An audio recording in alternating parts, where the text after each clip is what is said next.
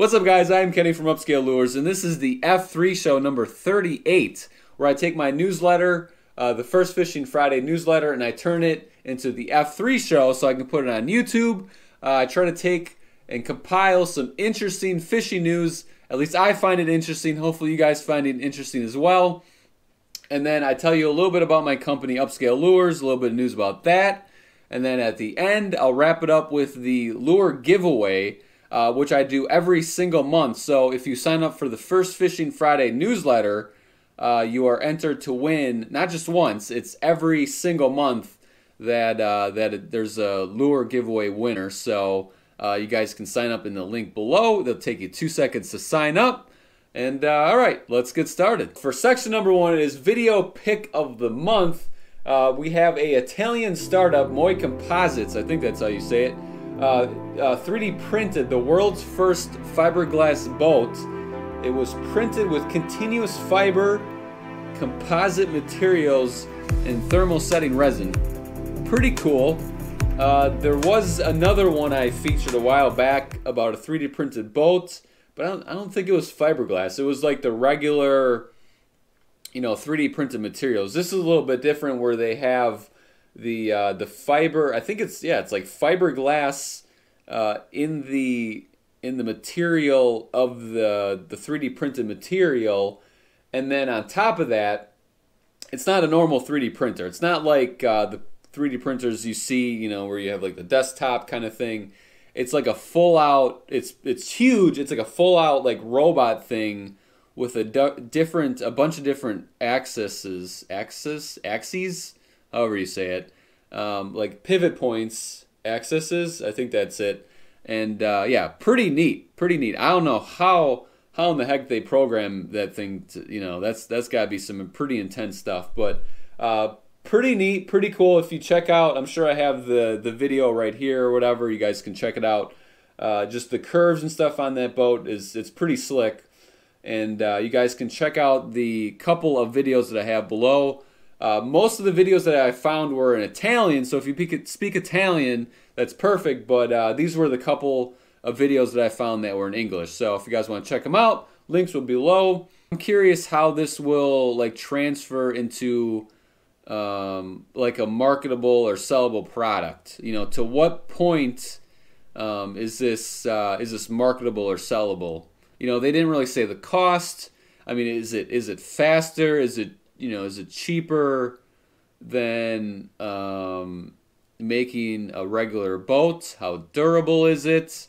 I'm not really sure. That's the questions I want answered, at least. In the beginning, it's probably more expensive, right? Because they're talking about they had like a patent pending 3D printing process, or was it the materials? Something like that. So yeah, I guess it's in the beginning phases, so probably a lot more has to be done, I'm assuming, to make this to make it marketable. Section number 2, we have the fishing news of the month, and we're going back to 1932 when George Perry caught the world's largest largemouth bass. He was in the midst of the Great Depression, and he was out fishing for food. He wasn't really fishing for fun at that time. He was out to feed his family, and little did he know he would feed the world's fascination for decades with his world record fishing story. And I have a couple videos where I think it was this guy, and I think it was his grandson. They go out to the exact spot where George caught this bass. Pretty cool. He gets like some pretty sick drone footage of the area, and he kind of explains like the waterway and stuff. Kind of neat. It was on Montgomery Lake where this was caught. And then I do have another video where this guy interviews this author that wrote a book about George Perry, and goes into a little bit more detail about there was this competition that was going on. I believe it was with Field and Stream. George, I don't think, even knew about it. And then his buddies told him about it, that he had to enter, and then he had to go to, I believe it was a post office that had the certified scale, got it weighed, came out to 22 pounds and 4 ounces. That is a freaking giant bass. It's a world record bass. It's freaking crazy. The thing is freaking huge. And yeah, you'll be able to see some pretty cool pictures of that and some pretty cool stories. So yeah, I'll leave the links below for the 2 videos that I found to be pretty interesting. Before I hit up section 3, I want to check in with you guys, and I want to know if you guys are enjoying this so far. Do you like it? Do you dislike it? Hit the thumbs up, hit the thumbs down. Let me know. Let me know. I need some feedback here. I'm sitting here in a room all by myself recording this, and I don't know if you guys like this or not. You guys need to let me know. So right now I'm fishing for some feedback. So, you know, do me a favor, hit that like button, hit that thumbs down button, hit the subscribe button if you like it, and if if you're really digging this, share this with your fishing buddies, and yeah, that would be great. Help spread the love. You know, if you do like this, that would be fantastic. All right, so let's jump into section number 3, right? Section number 3. That's where we're at. I got to scroll down a little bit here. And yeah, here we go. Section number 3. My website was looking a little bit dusty, so we made some big updates to our website. A couple $100 updates to our website, but I think it was well worth it. Now it looks like a little bit more like 2020 and not 2015. So that would be awesome if you guys would check it out, and let me know what you think. Which actually that leads me on to the survey of the month, which is about my website, which you can give me some insights if you like the website. So I'm on there now, and just it's so more interactive. Like, it's just like I'm scrolling. You got different pictures. I got all my different lures on there: the spiked worm, the Bignourmous, the swim bait, my nifty 50 spinner. And I think one of my favorite things about it is that it has like the live video. It just automatically plays from YouTube. So that's pretty cool. We got the Brendan Miller Signature Series Spiked Worm, and that's constantly playing. And then we have all the colors we have. You scroll down, the different colors come up, and then I explain all the ways it can be fished. And then we move on to the Bignormous spinner. No boring here. That's right. We got the Bignormous spinner with the insanely durable paint. You could smash that with a hammer and that stuff's not coming off. I'm using the super high quality, the best skirt material I have ever found. I love that stuff. Fade resistant, super stretchy, lifelike in the water, paired with a good Gamakatsu hook. And then, oh, look at that, the F3 show. All right, we got some of those in there. So yeah, pretty cool. I just love the look of this thing. Just, it came together really well. But all right, guys, there it is. My new updated website makes it look a little bit more like 2020, and yeah, I think it looks pretty good. So check it out, see what you think, and take the survey. What section is that? I don't want to say the wrong one here, so we'll go back. So if you guys want to take the survey, that will be in section number 6. To take the survey of the month to help me out to make the website even better. All right, moving on to section number 4, catch of the month. No one sent in any fish pics last month, so I decided to put my dad in there. Got a pretty good picture of a smallmouth bass.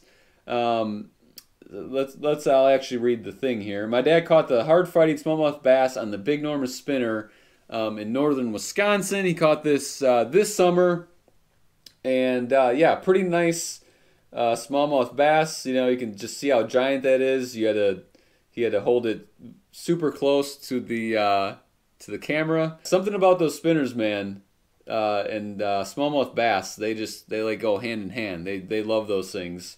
I do pretty well on our local river here in springtime with the Bignormous spinner. I was catching some real nice ones, and the good thing about the Bignormous spinner, inline spinners in general, is that you can, even in a river, you can keep them more on top. You know, just keep your rod tip up, and then a faster retrieve, and that thing's just gonna run right on top. And that chopping action with that blade, them smallies cannot resist that.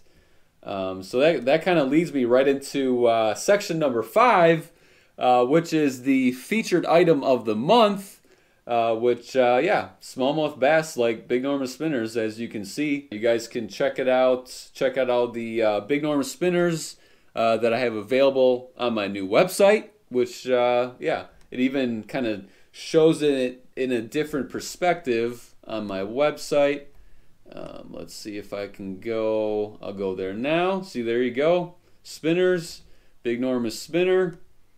You can see them all right there. Let's check out this one. Bignormous spinner number 38. Currently, I'm just doing like one-off colors. So you definitely know that you're getting something unique, that there's basically only one of that lure with that color, which I think is pretty cool. So you know that you're not throwing the same Senko that 40 other people threw on that lake already. You got a very different unique spinner that the fish are going like, hey, what the heck is that? Let's check that out. That looks a little bit different. Not the same watermelon, you know, yum dinger or whatever. Whatever those things are called. So yeah, there you go. Featured item of the month, the Bignormous spinner. We're sliding into section number 6 there, which is the survey of the month. And you can help make my new website even better by taking this 2-minute survey pretty quick. So here's the first question. In a few words, how would you describe your first impressions of our new website? So, you know, a couple words. What kind of comes to your mind when you first went to our website? And then question number 2, what was the most interesting you found? What's the most interesting thing you found on our website? What kind of stood out where you're like, oh, hey, that's kind of neat, or you had to check it out some more? And then I think this might be the most important one to help us out. Like, what's the most boring thing on our website? You're like why the hell is that on there? That would I think help us out the most. I mean, I don't know. I need a different perspective. I need your guys' perspective, you know, because I work on it all the time. I'm sitting there staring at it for hours, trying to make everything work and flow right. You stare at it for so long, you kind of lose that perspective. So that's why it is so valuable to help make a better website, is to get your guys' feedback. That it's just yeah, you can't beat that. And then without saying all the questions here, but another one would be what's one thing you would change about it? So I guess that would maybe kind of tie into the last question as well. So yeah, that would be the survey of the month. The link will be below. Super quick to take, and helps me out immensely. So that would be great. So we'll move right on to section number 7. This would be the lure giveaway of the month. Like I said earlier, all you have to do is sign up for the First Fishing Friday newsletter, and then you're entered forever. For every single month, you have a chance to win the lure giveaway. If you win, all you gotta do is contact me, email, through my website, whatever, Instagram, and we'll get that sent out to you. So this month's lure giveaway winner is el927@gmail.com. I just put out the last 5 characters of your email address. I'm not going to put out your whole email address. So if that is you, make sure to contact me and we'll get that lure out to you. Alright guys, that's the F3 show number 38, the video, podcast, newsletter, internet show on the internet. That would be greatly appreciated if you watch this 20, 50 more times the YouTube algorithm would just absolutely love that. You know, hit that like button, share this with all your fishing buddies to make this bigger and better than ever. That would be fantastic. I would appreciate that. That would help me continue to be supported by you guys to keep making these very, I don't know, unique fishing shows that I don't see a ton of other people making stuff like this. I don't know. If there is, let me know. Who else is doing something like this? I would like to know. That'd be interesting to check them out. You know, maybe I could feature them on this fishing show. And also a little side note, if you find some fishing news that's local by you, hit me up. Let me know. Maybe I'll feature it in the next F3 show. So thanks again for watching, and I'll see you guys on the next episode.